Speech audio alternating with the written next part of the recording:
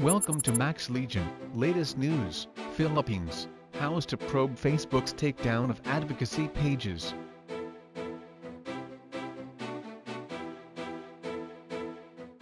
The House of Representatives is set to launch a probe into social media giant Facebook's shutdown of advocacy pages that support the government, Speaker Alan Peter Cayetano said on Tuesday. In a statement, Cayetano said the chamber will investigate the matter after the passage of the proposed 2021 national budget. Upon the passage of the 2021 budget in the House of Representatives, rest assured that we will initiate the appropriate proceedings in aid of legislation to truly determine if the reported actions of Facebook are detrimental to the constitutional freedom of expression guaranteed to all Filipinos, regardless of political color, rich or poor, left or right, Cayetano said.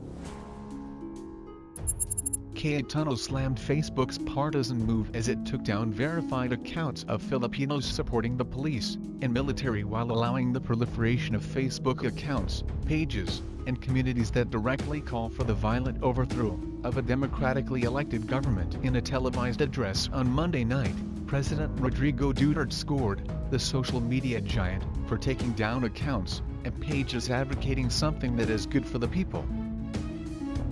I learned in the past days, an advocacy of government was removed, so what is the purpose of you being here? Facebook, listen to me. We allow you to operate here, hoping that you could also help us also, Duterte said. Now, if the government cannot espouse or advocate something which is for the good of the people, then what is your purpose here, in my country?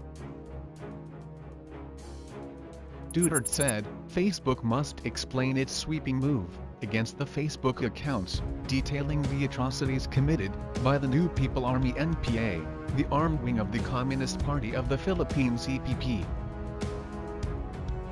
One of the pages shut down was the Hands Off Our Children, whose advocacy is to prevent minors from being recruited into organizations espousing violent extremism. Cayetano said, while the government always welcomes dissent and protest, we should and will never tolerate violence and terrorism.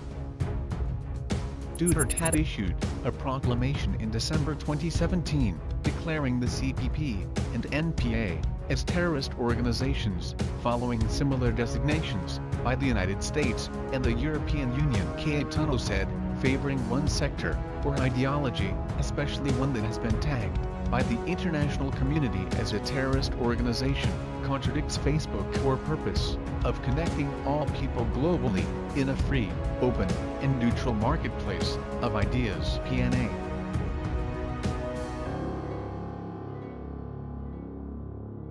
Thank you for watching. Please click like, share, and don't forget to subscribe. Until next time, at your service, Max Legion.